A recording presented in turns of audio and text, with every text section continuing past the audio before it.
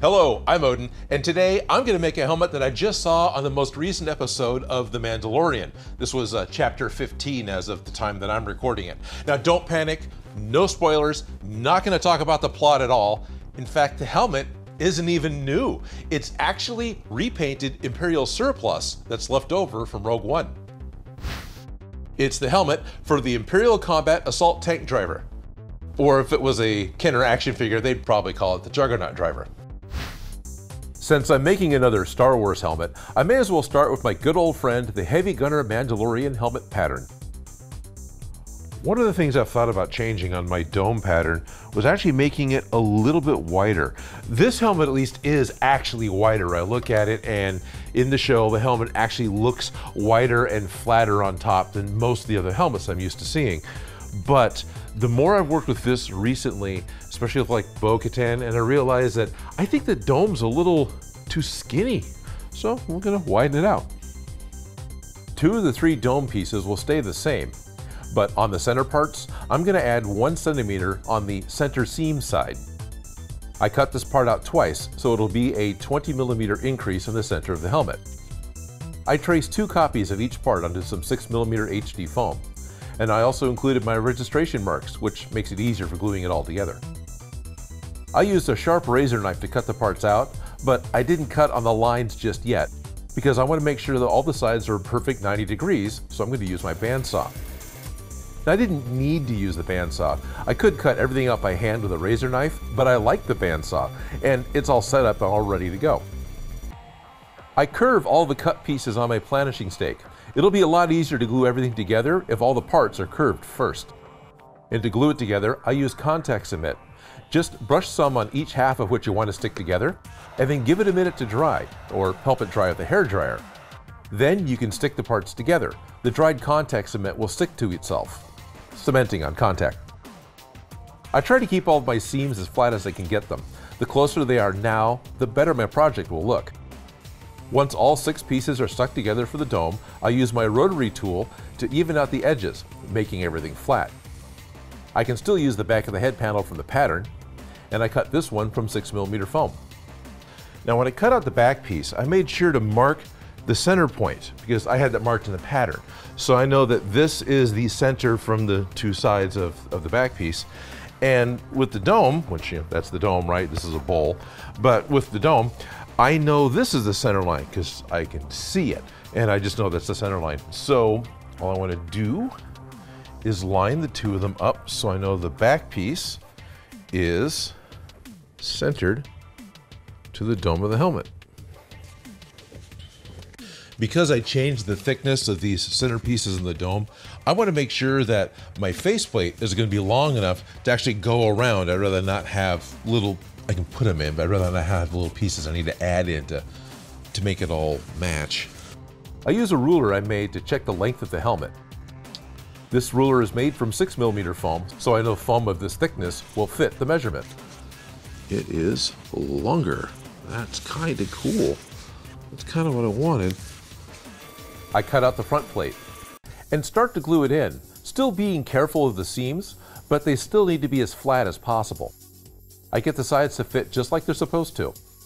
And I start to get the shape for the visor. I know what it needs to look like, but I still sketch and double check that I'm getting the size that I want from the foam. The visor in the face has 2 layers, the 6 millimeter foam layer that I'm going to cut for the actual hole of the visor, and there's a second 2 millimeter layer that is over part of the visor and parts of the face. I'll work out a second pattern for that piece in just a minute. In fact, the 2 millimeter layer will go over the entire helmet. Before I cut any new parts, I first sand down the seams in the dome, because any large height difference will still be easy to see, even if it's under 2 millimeters of foam. So this is the base layer. If you actually look at the helmet, there's little knockouts on the temple and on the cheek above the slant and a little bit on the face. Plus this is an entire raised panel that matches up with everything else. It's all smooth. The one thing I've got going for me is there's a pair of seams that are almost right along these lines here that run all the way down the back of the helmet. And those are recessed panels. So what I want to do is I'm going to cover this thing with aluminum foil, and then I'm going to cover it with duct tape. so I can draw on the pattern that I want to make these 2mm panels, and then hopefully I can cut those out and glue them on, and everything will be smooth, and I'll have the recessed panel lines that I want. I did have one small problem with my duct tape. That's not what I wanted to see. So there's a difference in the colors of the duct tape. That's because I ran out of the cheap stuff. This is what I really want to use, the inexpensive duct tape. It's thinner, it's gonna flex better, but I ran out, and I'd rather just get it done than run to the store. So I've got my slightly better quality, thicker duct tape on the back. It'll be fine. Just know that you don't need to get the good stuff. You're fine with the $4 stuff. One thing I did was copy the lines of the helmet that is under the tape. I want to know where some of the parts are. Another tip is that rubbing alcohol will erase permanent marker from duct tape, and it'll take it off of your rulers and tools.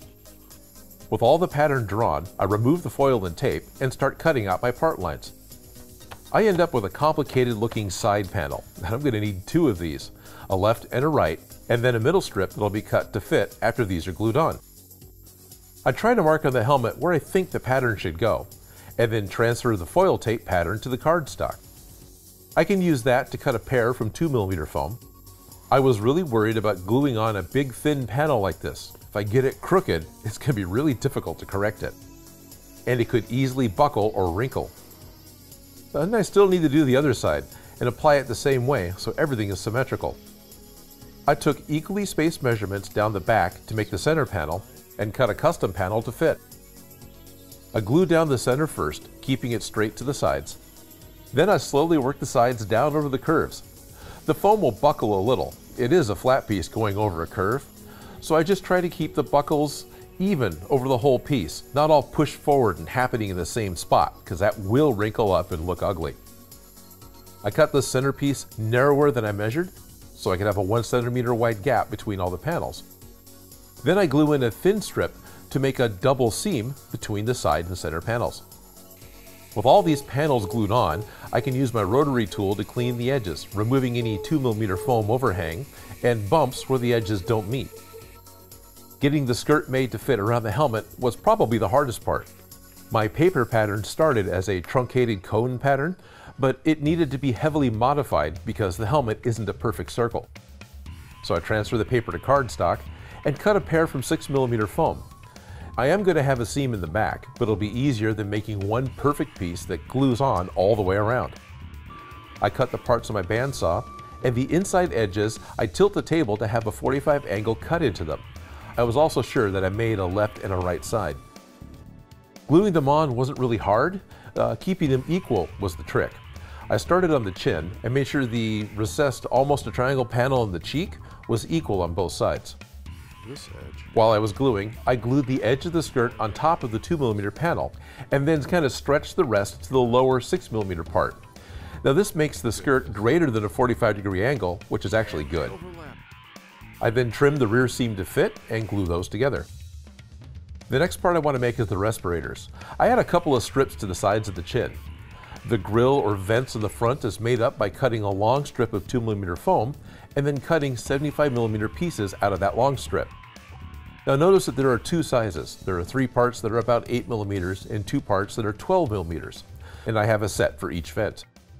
I superglue them together in stacks, alternating the sizes and making sure that only one edge is matched up. And this makes a grill looking piece when I glue it in place. I add a bottom panel to each side and cut a long rounded front trim piece from some 2mm foam. And that size wasn't perfect, but I can stretch it a little bit and glue it in place.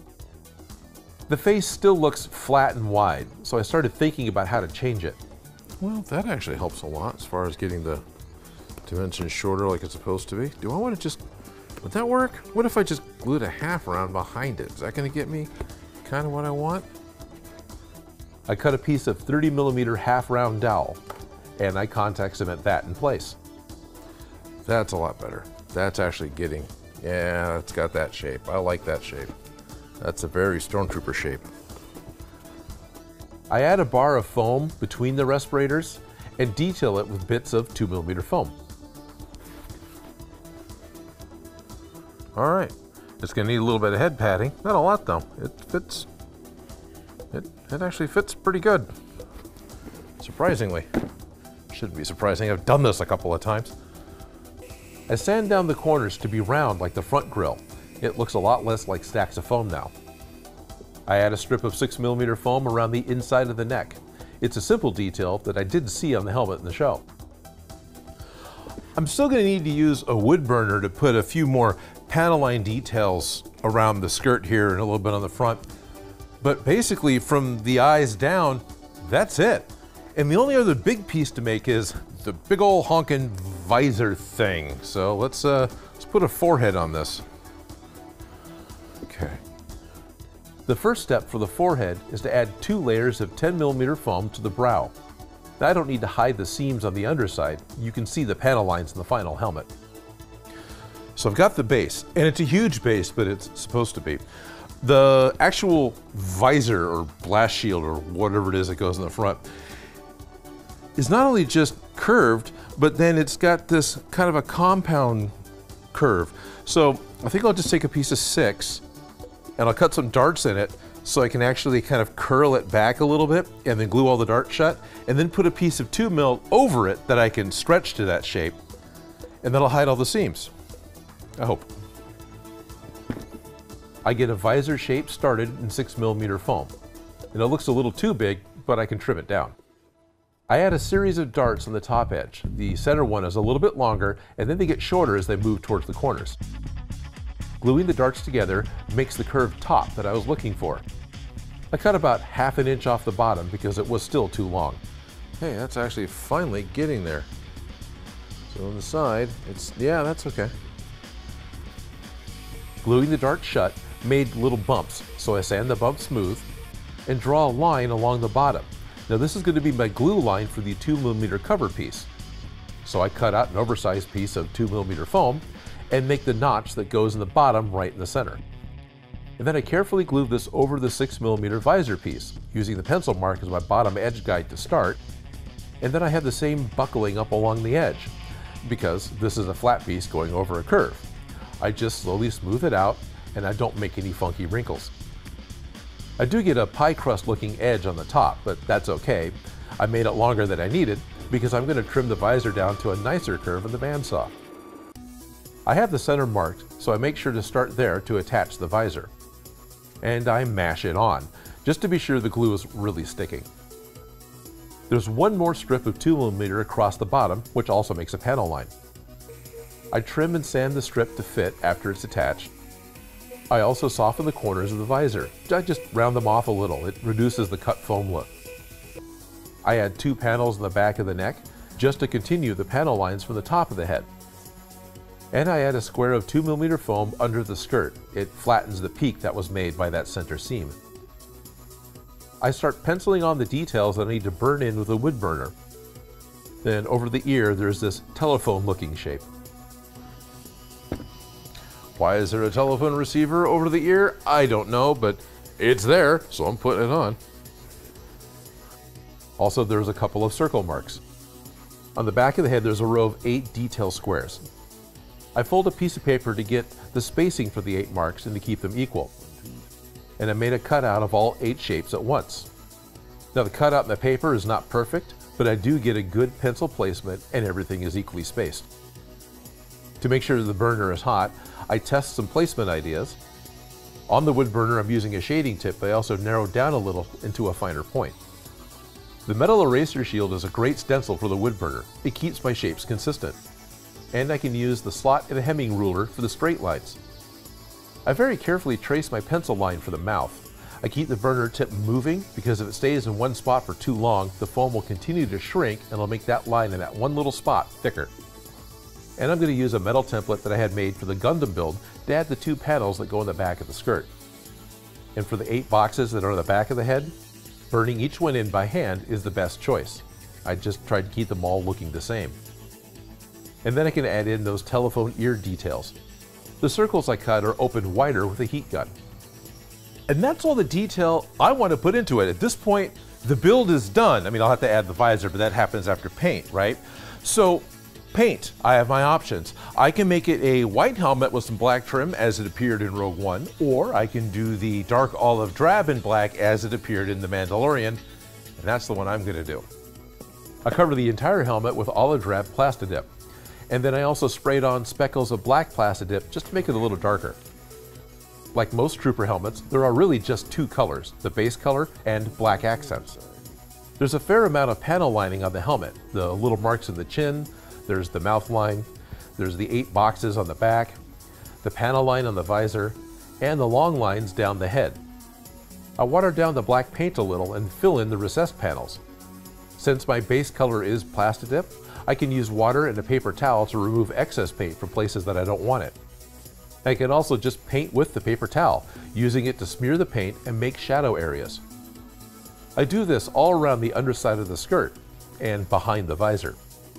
The extra detail on the neck ring is painted a solid black, and I decide to paint the inside as well, just in case you see it. I tear off pieces of polyfoam and then stipple on more black in different areas on the outside of the helmet, and also along some of the edges. I just want an even more weathered look.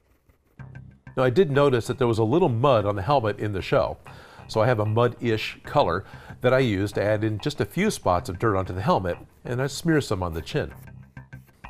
I think that's it. I think that's all I'm going to do for the painting, because it is just that simple. So the last piece I need to put onto this thing, so I can call it done, is the visor. Well, I've got a piece of plastic shoved in there right now. What this is the leftover piece, or one of the leftover pieces from my Bo-Katan helmet. Because I had done it off-center to try to preserve as much of the rest of this visor, I've got all I need to put a visor in this. I cut down the visor to 3 inches wide, and it's made from polycarbonate plastic, so I can just cut it with a pair of scissors. Then you remove the protective film, apply super glue inside near the opening helmet, and then carefully insert the visor. And I need to be very aware of where the glue is, because I don't want any on the part that I'm going to be looking out of.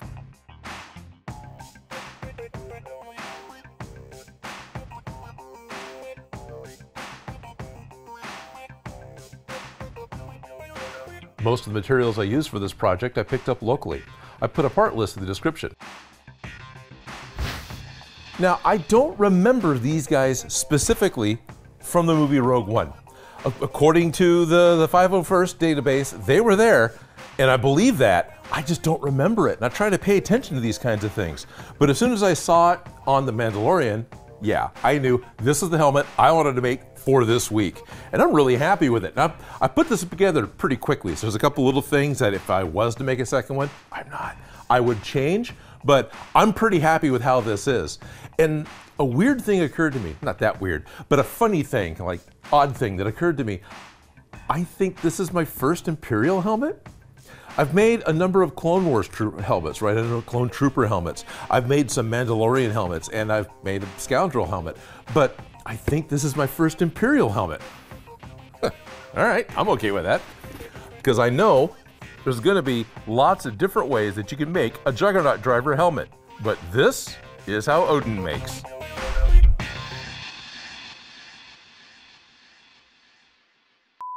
Hello, I'm Odin, and today I'm going to make a helmet that I just saw on the most recent episode of The Mandalorian. But don't worry, there's trains, so no spoilers today. They wait for me to hit record, you know. I want to thank Khan Mustafa, Eric Gordon, and all of my Patreon supporters. My Patreon support is the #1 thing that makes this show possible. If you like the video, don't forget to subscribe. Have an idea for something for me to make? Please leave a comment below. And if you make any of these projects, you can send me a picture.